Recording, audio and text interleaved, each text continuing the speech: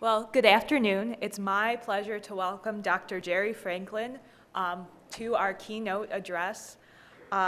Jerry received his BS and his MS degrees in forest management from Oregon State University and a PhD in botany and soils from Washington State University. He's worked in the USDA Forest Service Pacific Northwest Station for nearly 35 years as a research scientist, project leader, and chief plant ecologist before moving to the University of Washington as a professor of ecosystem science in 1986, where he continues to be employed. He's had a very distinguished career, and his research focused largely on structure and function of forest ecosystem responses to natural disturbance, ecology and restoration of frequent fire forest ecosystem, and applications of ecological knowledge in policy and management of federal forests. So can we please give Jerry Franklin a round of applause?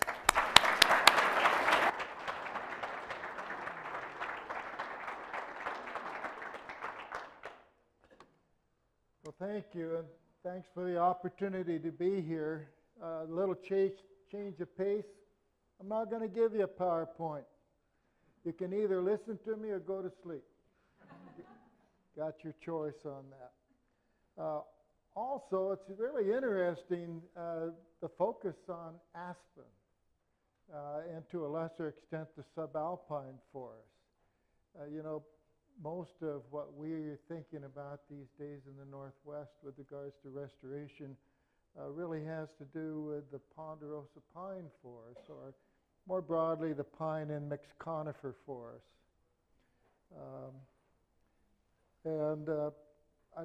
Not sure I've even heard ponderosa pine mentioned this morning.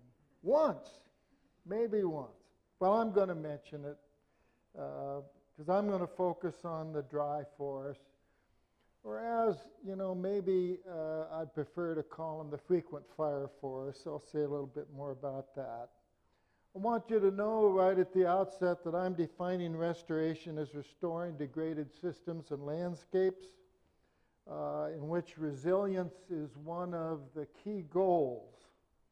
And basically, I've sort of approached restoration the way that it was originally defined in the first draft of the Forest Service planning regulations, and saying that restoration includes activities that assist ecosystems in the recovery of resilience when they have been degraded, damaged, or destroyed, and that enhance the capacity of an ecosystem to adapt to change.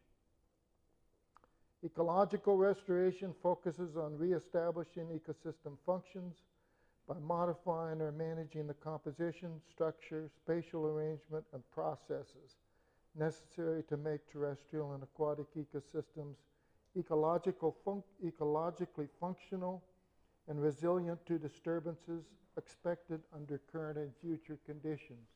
I thought they did a great job in defining restoration. Unfortunately, it wasn't in the final version of the regs. So it goes. Also, very much, I'm influenced by the uncertainty that exists in our future.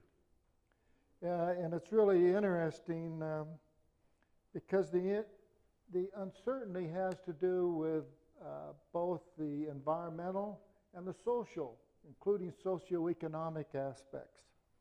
And I don't believe, that there's ever, the future is always uncertain, the unknown unknowns. But this century, I think, is extraordinary in the degree of uncertainty that we're dealing with. And that being the case, it would seem to me a prudent resource manager is really thinking about activities and goals that would involve reducing risks. That's certainly one of the things we want to do. Would like to have fewer risks.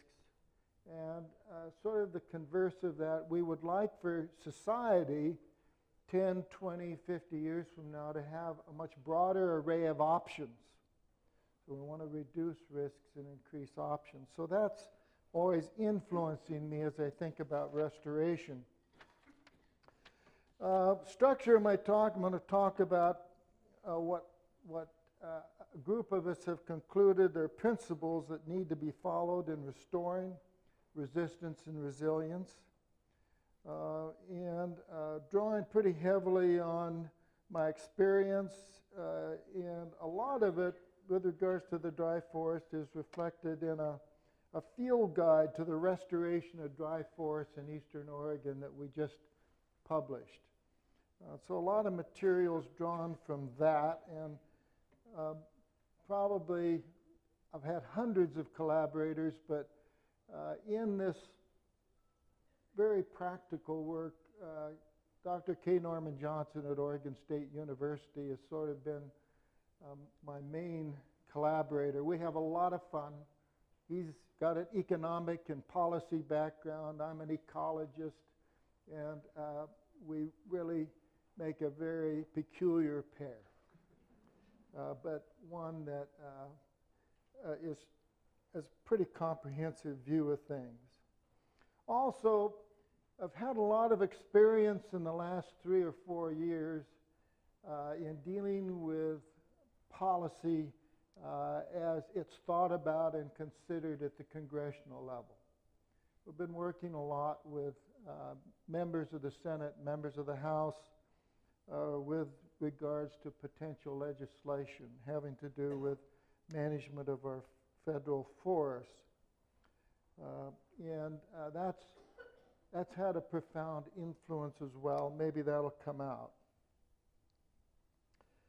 I also want to talk a lot, I'm going to talk about the principles, and then I want to talk about particularly collaborations, because I think the emergence of collaborations, largely locally based collaborations involving a broad array of stakeholders, and most often the agencies themselves, are profoundly important, not only in what's happening now, but perhaps profoundly important in what's going to happen in the future. And so I want to really stimulate you to think about that aspect of what's going on right now. Now the principles, oh man, they're you know, I tell my students, you know, these profound things that we discover are so obvious in retrospect that it's really seemed dumb. You know, they're no-brainers for the most part, and I'll just have to ask you to forgive me. I mean, these are all things that I think we know. You may not agree with every one of them, but I think, you know, you can intuit that these are some basic principles. One of them is not all western forests need to be restored, or at least certainly not in the same sense, okay? And that was profoundly important for me to get across, for Norm and I to get across to the congressional people that were talking about making laws, making policy with regards to federal management of our forest lands. And they needed to understand that basically you can't have a single policy that works for both frequent fire forests and the more traditional stand replacement kinds of forests, that they need to make that distinction. And so one of the things that we've done in a lot of our policy work, a lot of our restoration work, is as a first principle, recognize that moist forests and dry forests are different, and that a single policy, a single generic approach or philosophy won't work for both of them. When I talk about dry forests, what I'm talking about is forests on sites characterized by frequent fire regimes. And in fact, they're probably better called frequent fire forests, or sites subject to frequent fire. And I say that because not all frequent fire forests are dry forests. In the West, they generally are. They're hotter and drier parts of our forest landscapes here in the Intermountain West. But one of the most distinctive frequent fire forests is neither dry nor low in productivity, and that's longleaf pine. And I've spent a lot of time in longleaf pine over the last 20 years, if you can believe it. And it's really been very useful for me to understand the principles that are as applicable to longleaf pine as they are to the ponderosa pine forest. So, frequent fire forests are fundamentally different from most other temperate forests. And it's stunning to me that foresters have never really made a point about this. They kept trying to take frequent fire forests and make them into even-age stands. Okay, they did it with longleaf by making pine plantations. We did it, of course, here in the West as well. Now, those kinds of forests have some very characteristic structural features. And historically, you know, the most predominant condition in those forests, not the sole condition, but the dominant condition were stands that were of very low density and dominated by a small population of large and old trees. And they've been dramatically modified by activities over the last 100 years, out here in the West at least. And very clearly those kinds of forests need restorative management of one kind or another if we want goals such as resiliency and functionality. The moist forests, on the other hand, are forests on sites characterized by infrequent stand replacement disturbances. And some of them are very long-lived and, of course, produce incredible fuel loadings. That's the Douglas fir hemlock forest that Jim was showing you. Some are very short-lived with slowly developing fuel loadings. That might be lodgepole pine. And subalpine fir, Engelmann spruce forests are another example of forests that are characteristically subject to infrequent stand replacement kinds of disturbances that you've already been hearing about today. Now, fuel treatments are just not ecologically appropriate in those kinds of infrequent stand replacement type of forest ecosystems, except in WUIs. You know, where you're dealing with urban environments, okay, that's appropriate. But if you think, you know, that's obvious that they're not appropriate, you need to talk to some of your fire and fuel specialists, all right? Because they think that where there's a lot of fuels, you always need to be treating those fuels. And of course, if you do, you create systems that are totally novel systems and certainly don't have the kind of functionality, certainly don't provide the biodiversity habitats that we expect of them. So what Norm and I had to tell the senator and the congressman was, if you want, in effect, to protect old growth forests and trees, you cannot have a single policy. Because in the moist forest, you're perfectly valid in recognizing the old forest, drawing a line around them, walking away from them, maybe actually doing fire suppression on them to try to sustain them for as long as you can. Essentially, something will happen. But in the dry forest, even where you have a lot of good structure, even where you have populations of big old trees, if you don't do active management to restore processes in those systems, you're going to lose those forests. And their old growth conditions have to be restored and sustained by active management. Now, I made a point about this simply because it is important to recognize that all western forests do not need to be restored and do not, or at least do not need to be restored in the same way. And that needs to be recognized. And I also made the point because we have been criticized massively for dividing the forest world into two. basically dry forest and moist forest. And I can't tell you how much criticism we've had for that. But it has to do with the sort of thing that you need to do in developing policy. You need to recognize very important categories of things. Senator Wyden told me one time, Jerry, tell me about old growth, but I don't want you to tell me there are 160 different kinds of old growth. I can't deal with that. So in this case, we've given him two kinds of forest to deal with. And interestingly, it looks like, in fact, he may actually deal with that degree of complexity in his legislation. We'll see. Second principle, focus on restoring ecosystem structure and function. Take a holistic approach to these restoration activities.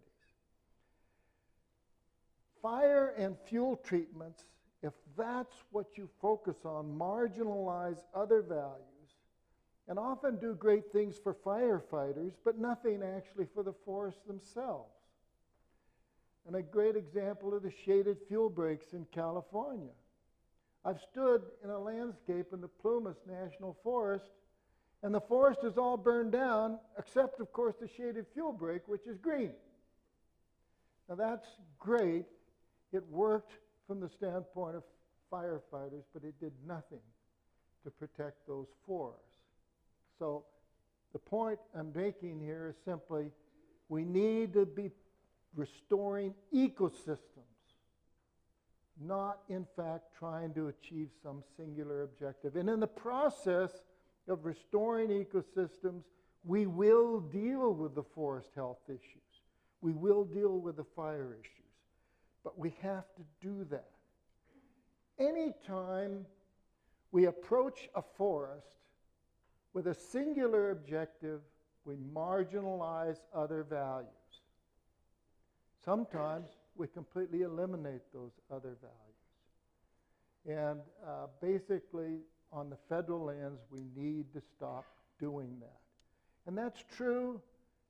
It was true in the old days when we emphasized timber. It's true now when we're very focused on fire and fuels. And it's, as I tell the environmentalists, it's equally true if we just focused on creating habitat for the northern spotted owl. Those kinds of singular objectives don't work. They marginalize other important values. So focus on restoring ecosystems. Third, plan and implement at the landscape level. Again, I'm telling you, these are really simplistic, but they're so often ignored. Now, we've understood that for quite a long time from a fire and fuel perspective. We understood that if you just go out and do a patch here and a patch there and a patch here, it isn't going to make much difference in terms of how fire behaves in that system, okay? And that you really have to look at a much broader scale. But it turns out that we have to be thinking at the landscape level in all aspects of restoration. And a really good example for us in the Northwest as we deal with the forests, the dry forests on the eastern slope of the Cascades, was the need for retaining some larger landscape level patches in an untreated condition. Why do we need to do that? Well, we needed to do that because that was the kind of habitat that the northern spotted owl and its prey species require. And like it or not, historic or not, we have to, in restoring those dry forest landscapes, to provide for that listed species. Now, the reality is we probably need to be doing that kind of thing everywhere. That essentially these landscapes typically did have these areas that were denser kinds of forests. So the principle here is that you probably shouldn't ever be treating everything in a landscape. But this was a specific example of where we had to be thinking, where are those denser forest patches going to be? on this landscape, the bulk of which we intend to restore through a variety of silvicultural treatments. Okay?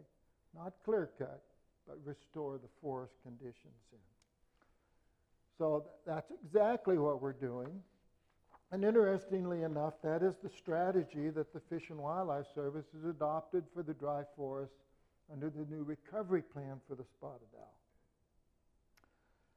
Fourth principle is one that's related, and that's the notion of providing for heterogeneity at all spatial scales, from the stand to the landscape.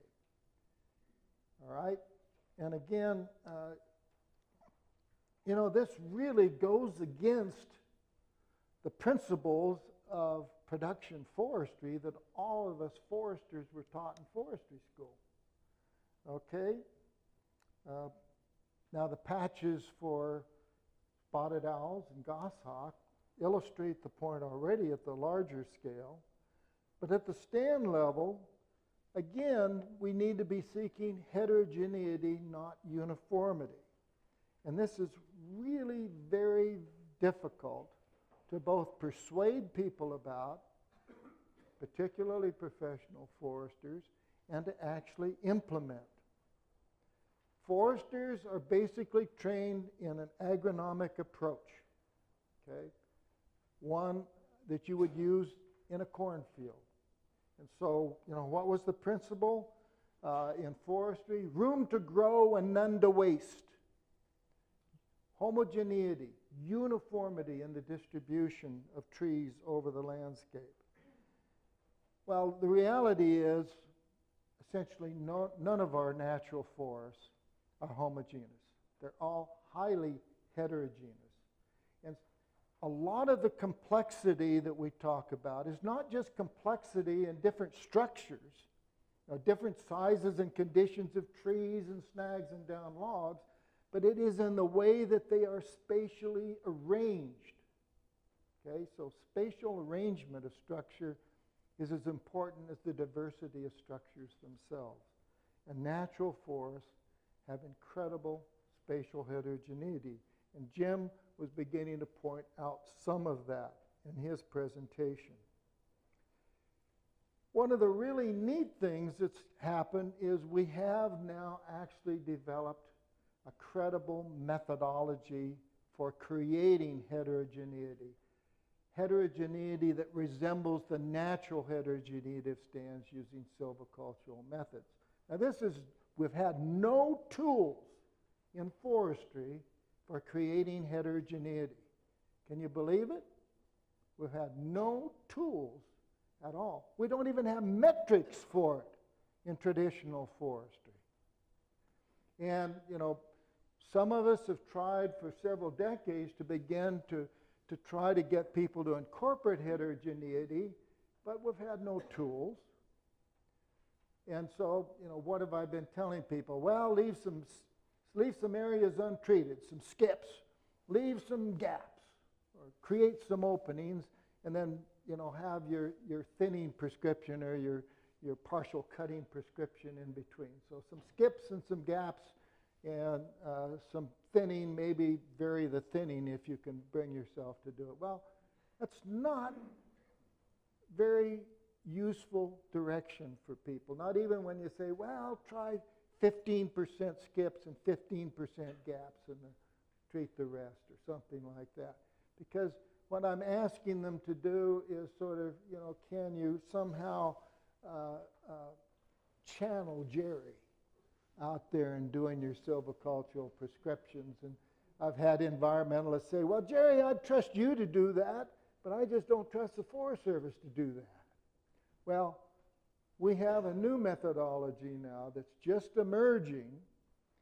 Anyone that wants the key paper, I'll be glad to send it to you. Just send me an email, and I'll give you my email address before we're done so that you can do that. But it's a method that a couple of young foresters have come up with, Andrew Larson and Derek Churchill, and it's based on a clustering algorithm. It's based on the notion that forests are composed of clumps of trees of various sizes. or numbers of individuals.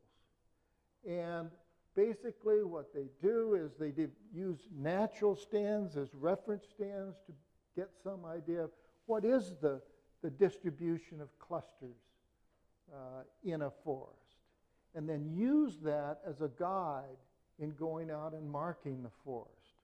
And marking then not just individual trees, but in fact marking clumps with differing numbers of individuals. Well, it's a wonderful technique that actually produces a spatially heterogeneous outcome that is comparable to what we see in nature, and therefore will fulfill some of the functions that natural heterogeneity fulfills in these stands. And it's quantitative, and it's teachable, and it's adjustable in terms of different forest types, etc.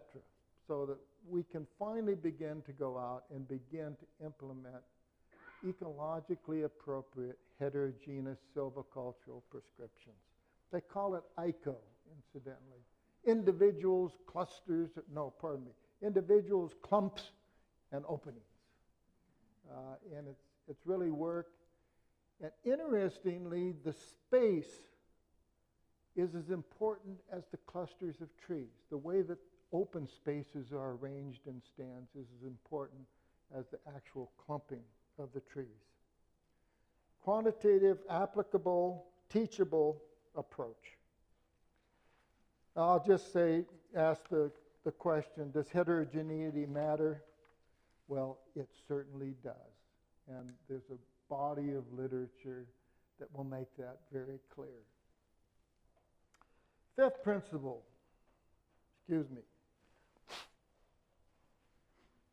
retain and restore old tree populations and other foundational elements of the stand. And there are things out there that are really important in these dry forests. Some of the other foundational elements might be, in fact, things like large old snags. They might be things like large and old hardwoods, which are also trees, but sometimes foresters have concluded hardwoods are not really trees, and therefore they don't count. So, larger old trees of fire and drought-tolerant species are the structural backbone and resilient element of most frequent fire or dry forest ecosystems. They are. They are the key elements, and they are the ones that have the resilience. And of course, the big old trees produce the big snags and the big down logs. Old trees are not simply young trees enlarged. I've had a real problem with foresters because somehow they think, that large trees are a substitute for old trees. And in some limited senses they are, but for the most part they're not. Old trees differ in many important ecological attributes. They have thick bark, higher forest fire resistance. They have a much greater percentage of heartwood, decays differently. Different crown architectures, large branches, typically have decadent features. Oh my goodness.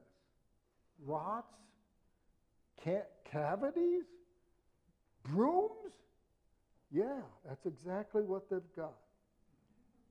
Now, interestingly, not only are they the structural backbone of these forests, but they're also the social icons. What is it that will arouse a local population of people more than the notion that the Forest Service is going to cut down all of the big orange bark pines? You can really get into trouble when you start doing that. So they're both environmentally critical and socially critical.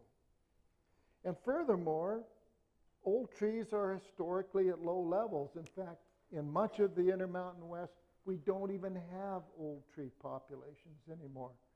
Now, we're fortunate on the federal lands in the Northwest that we still typically have stands with residual populations of big old trees around which we can build our restoration strategies. So, they're really important. And so, our restoration strategy is to retain and nurture these trees wherever they occur, regardless of their size. So we're going to keep the little old trees as well as the big old trees. And we have no diameter limit. And basically the Forest Service, which did something very judicious 20 years ago, they instituted a 21-inch diameter limit in the dry forests of the Pacific Northwest. And it was because when the Northwest Forest Plan was adopted 20 years ago, almost 20 years ago now, the environmentalists went in and saw the regional forester and said to him, we're worried. We think you're just going to move all of your operations over to the east side, cut down all the forests, all the pine forests. And so he said, well, what we'll do is we'll have a 21-inch diameter limit. So we won't cut any trees over 21 inches in diameter as an interim measure for a year or two until we have our new plans in place. Well, that interim measure is still in place nearly 20 years later. And as we go about our restoration, it is a huge problem. Because guess what? In the mixed conifer forest, you can grow a pretty good sized grand fir or white fir in 100 years. And so what are some of our biggest problems in terms of the old trees? They are these incredible young white firs, grand firs, Douglas firs that have grown up under them and around them and provide competition and fuel ladders. Those got to go. In any kind of a restoration strategy, those have to be removed. And so basically, our approach, keep the old trees, nurture them through the removal of fuels and competing vegetation, and don't be concerned if sometimes you have to take larger diameter trees in order to achieve your objectives. Old, not old ones, but young ones. So, emphasis is on old and not large, but I will acknowledge that large structures can be important. I also just wanted to comment on the amazing consistency in terms of the number of big old trees that were in the historic pine, dry mixed conifer, and moist mixed conifer stands in the Northwest. It's stunning. How absolutely consistent those population levels were, which was on the order of 14 to 22 trees per acre, which consisted of essentially 80%, 90% of the basal area in those stands. 6th point, learn from the past but look to the future. And I've already alluded to that. We're not going to try to restore, strictly speaking, an historical condition. Really, you can't go home again, and you probably don't really want to. And in most of our restoration, we don't really want to. So we're not seeking to restore some historic condition. We may even be outside the historic range of variability, but probably not. We are, however, going to be learning from natural models about stand and landscape level conditions that were resilient. And that model of low density stands dominated by large diameter trees is going to be at the center of what we're thinking about. We are going to be adapting to current goals, which include resistance and resilience under current and anticipated future conditions. Nice thing about dry forest restoration is it's exactly the first step that you should be taking in terms of adapting to climate change anyway. So it's a win-win kind of a strategy. We are going to be accommodating existing biodiversity and stakeholder goals. And one example that I could give you is one of the groups that we worked a lot with was the Klamath tribe, who were very concerned about their mule deer populations. And because of that, they're very concerned about bitterbrush and being sure that the restoration programs, and particularly the return of fire, does not result in essentially dramatic reductions in the bitterbrush populations in their stands. So that's very much a social goal. It's very consistent with what we want to do ecologically. Seventh principle, and I'm not going to go into detail on this at all, restore fire. Restore fire to our landscapes. There's no alternative to that. We either do it through our policies or nature will do it for us. These are basically fire-frequent landscapes, and they're not going to be less so in the future. They're going to be more so, unless we simply cut down all the forest and pave them over. Now, you can do that, but I don't think that's where we want to go. Probably a different policy for our managed landscapes than our wild landscapes in terms of what we do about fire and how we use it. Eighth, understand that the job is never done. Stewardship is forever, especially in fire-frequent landscapes. Again, that's obvious to you. It is not obvious to politicians. It is not obvious to the public. It's not even obvious to many of the people in the media. They don't understand. This isn't something you fix and you get to walk away. It is something, in fact, you have to participate in perpetuity, insofar as that applies to humankind. We have to make the public and decision makers understand the need for that continuing activity. Okay, the last principle here has to do with engaging the stakeholders in all aspects of restoration. And that brings me to the second emphasis that I wanted to make in this presentation, which has to do with the importance of collaboration. If you look at the Intermountain West today, essentially nothing is going on federal lands without strong stakeholder support. One thing. And the second is activities that demonstrably have significant ecological content and benefit. Basically, nothing's going on out there on the federal lands that doesn't have those two things. It's got to have ecological content, and it's got to have strong stakeholder involvement. Now, that involvement can take many, many different forms, but that's just the way it is. And unfortunately, leadership in our federal agencies is at an all-time low, so far as I can tell.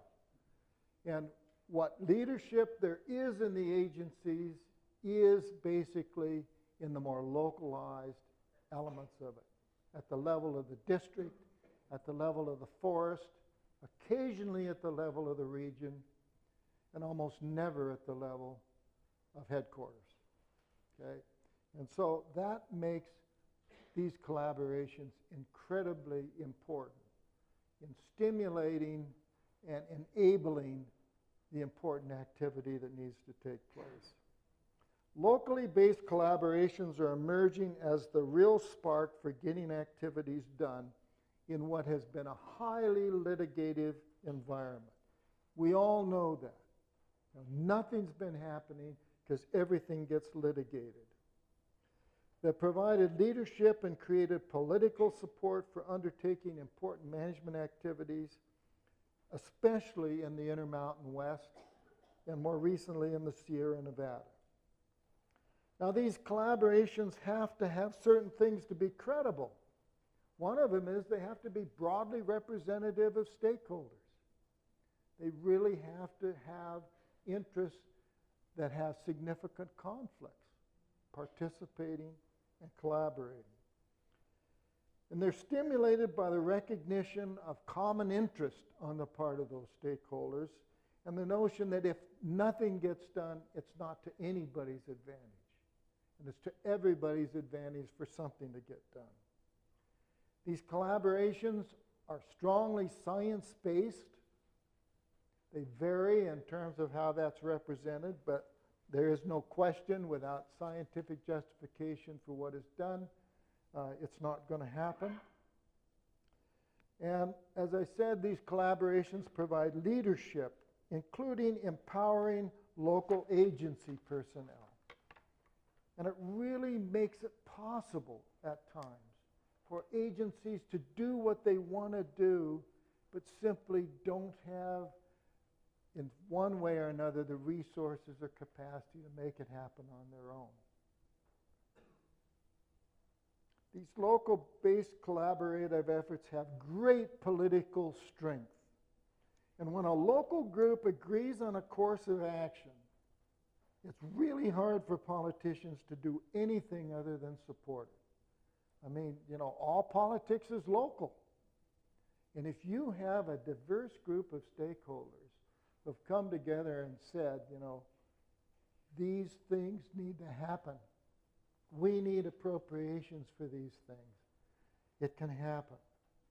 And this is exemplified. Look at what happened a couple of sessions ago. They created the Collaborative Forest Landscape Restoration Program, which many of you are almost certainly involved in one way or another, in which basically groups around the country competed for funding for collaborative restoration projects. And it was so effective that Congress decided it wanted to do it again the next year. This was one place where you actually had bipartisan support. That's almost an oxymoron. Bipartisan. So, and those are congressionally mandated and funded. Now, I use that not as an example to say that that's enough to get things done, but simply that these collaborations have tremendous political clout. Now, we would argue, Norm and I would argue that these collaborative efforts are critical to future management on federal forest lands. And first of all, I think this is the primary way that citizens are actually going to engage with policy on their public land in the future. I think Gifford Pinchot would be very pleased with this development because he was, if nothing else, a superb politician, and he really believed in the necessity for his agency to be engaged with the citizens. But in those times, of course, the citizens you engaged with were the important business interests, etc.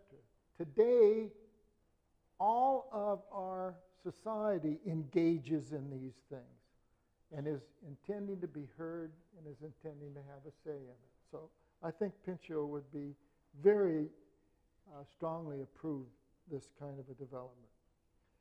Secondly, we would argue that collaborative citizen involvement is going to have to extend much beyond what it's done so far, which is largely to be simply be involved in the planning phases. Obviously, some of the groups are moving on. This is a part of the CFLRP program in the planning, the monitoring activities. But I think, you know, basically,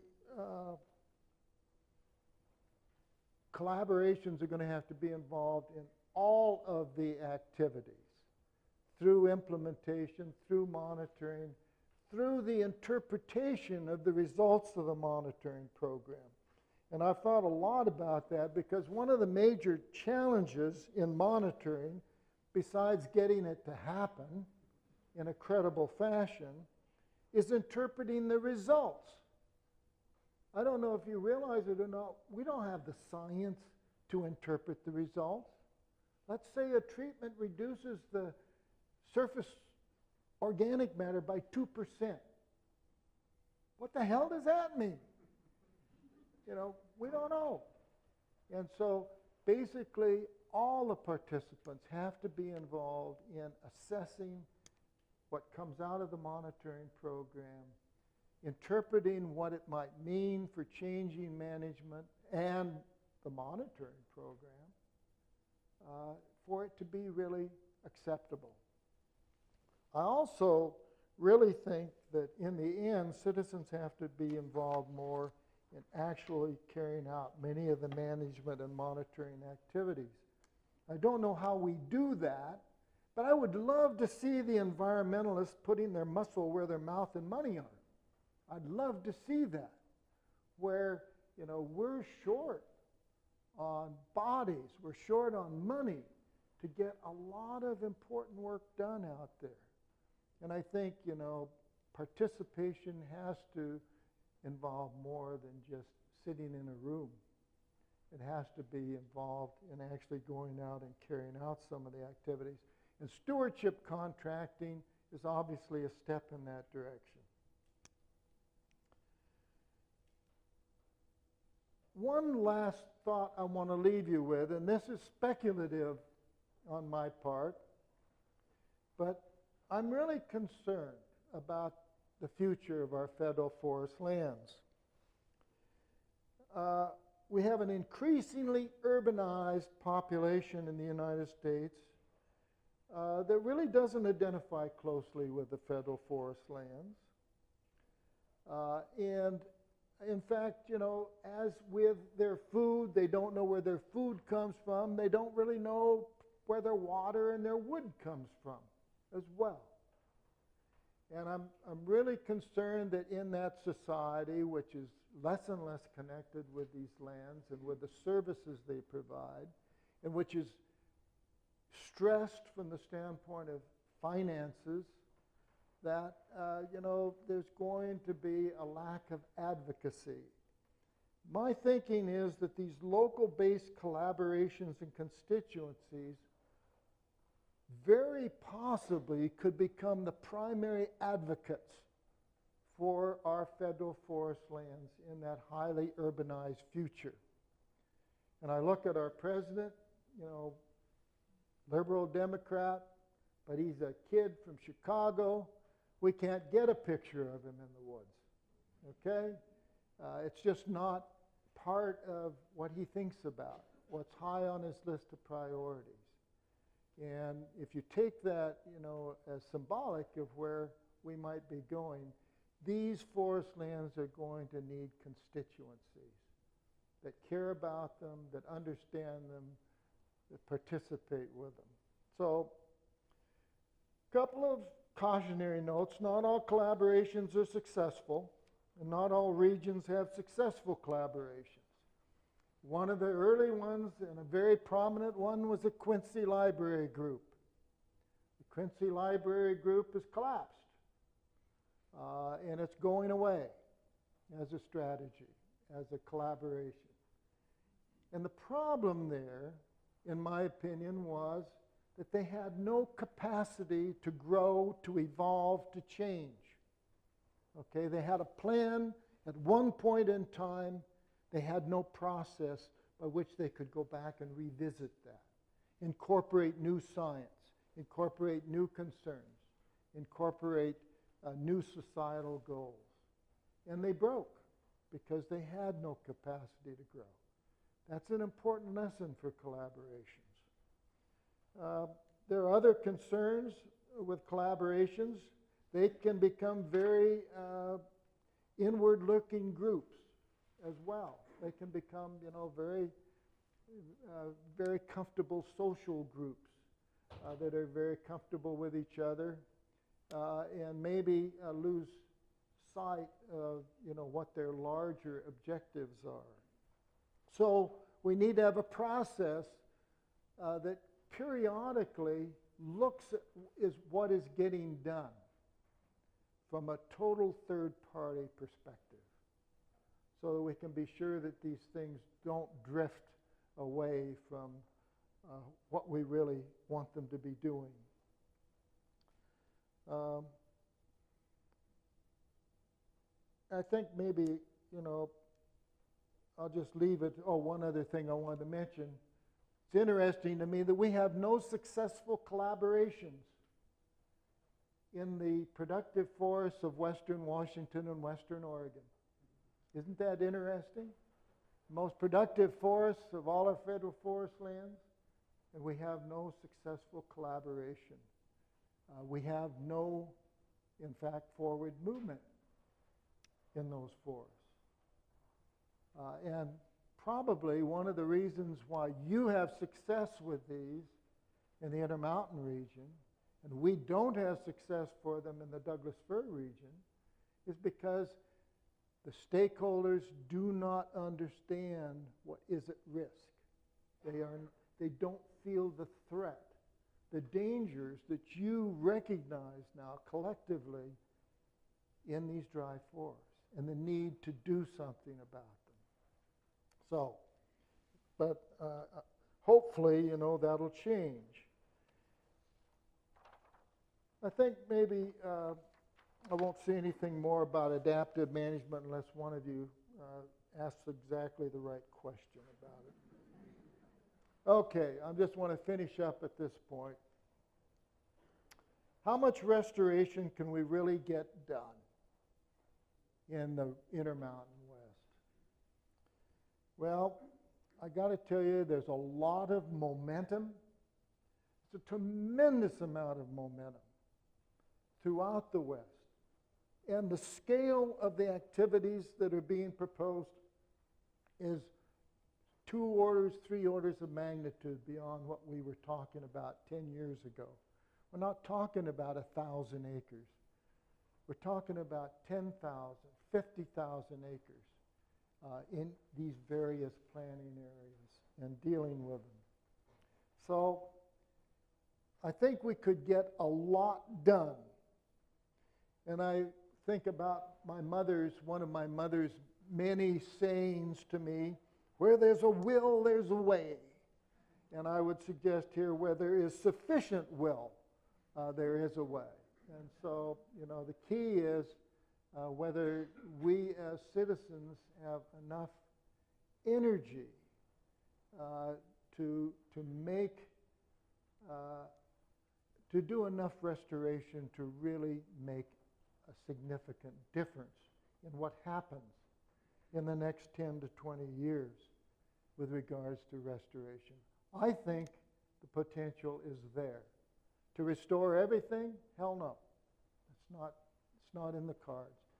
To do a significant amount with a lot of focus on the areas of highest priority, I think that's very definitely a possibility. Many of these forests can carry the out-of-pocket costs of treatments. A lot of them can't, but many of them can, and that's certainly true for us in the Pacific Northwest. Once we don't have to worry about things other than the appropriate kind of ecological treatment, when we're not worrying about constraints like, well, you can't cut that 21-inch diameter white fir that's tucked under that big ponderosa pines. I think a lot of the forest can carry it if credible restoration treatments are proposed and implemented. I think collaborations are an essential element in what we're going to get done. And I think we need to focus on what we can accomplish in the next 1 to 2 decades. Because after that, it may not matter very much. I mean, we see we're losing resources at the scale of certainly hundreds of thousands of acres every year. Interestingly, Norm and I are telling foresters these days, you got to stop worrying about what's your goal 100 years from now. And you got to worry about where this system's going to be 10 years or 20 years from now. That's what's really important. And if we can, in fact, restore a significant part of our dry forest landscape in the next 10 to 20 years, think of the options that society will have at that point of time in terms of what they do. Okay. I'm an optimist. I have to be. It's just in my nature. I couldn't live without being somewhat optimistic. I just remind you, who would have thought? Who amongst us that are old enough to go back that far would have thought, say, in 1980, that we were going to stop cutting old growth forests and old trees? Who would have thought? And here we are. That's where we are. We aren't going to cut old growth forests anymore. We aren't going to cut big old trees anymore. I'm not saying not one, but I'm saying as policy. We're not going to do that. Who could have believed that we could make that kind of change in a matter of 20 or 30 years? We can make that kind of change in these dry forest landscapes. So, with that, I think I'll end.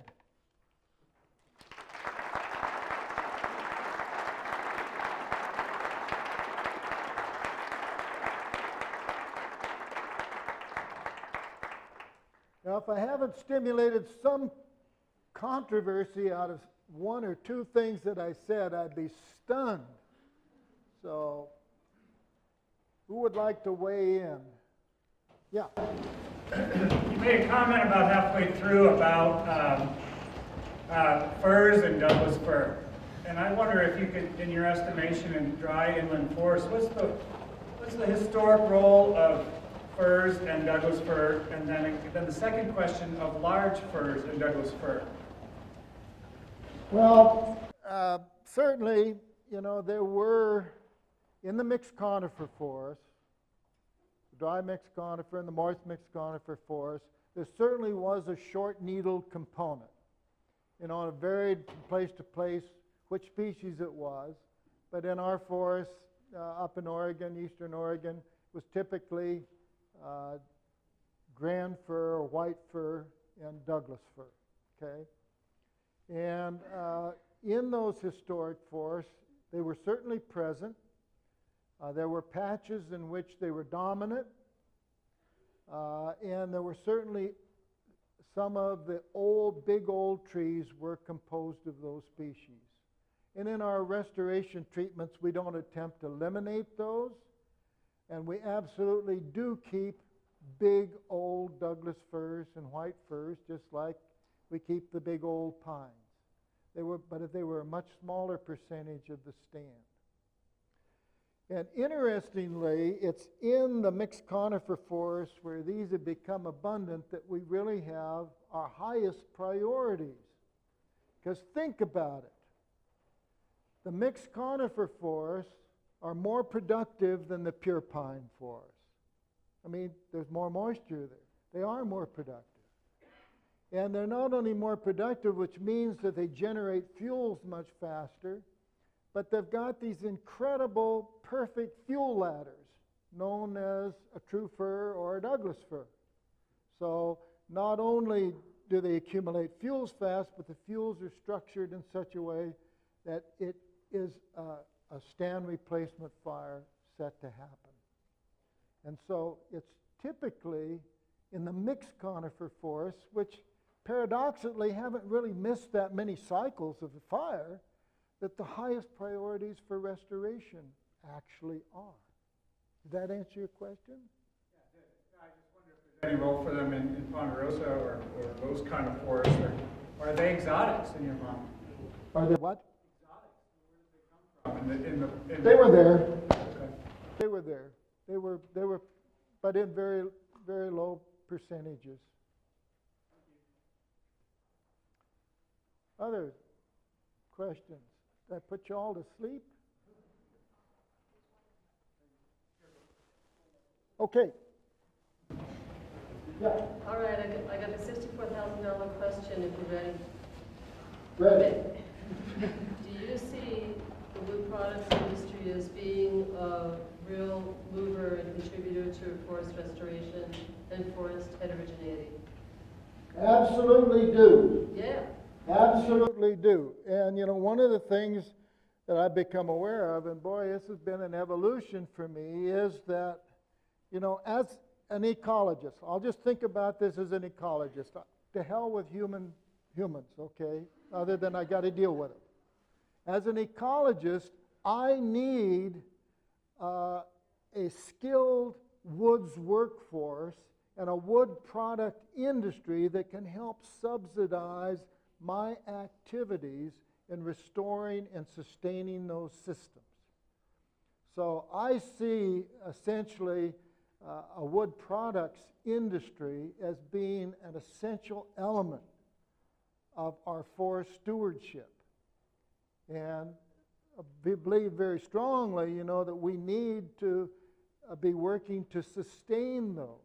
And that says nothing about the broader fact that it's absolutely true that you have to have a society that's supportive of these kinds of activities or they won't happen. I tell my students every day that forestry is a social science before it's anything else. Why? Because society is going to make all the important decisions about what happens out there. And I tell them that any policy has to be socially acceptable to be sustainable. Doesn't matter how good it is, how scientific it is, if it's not socially acceptable, it's not going to work in the long run. So, absolutely. So my clients, I've always viewed as the forests and the trees.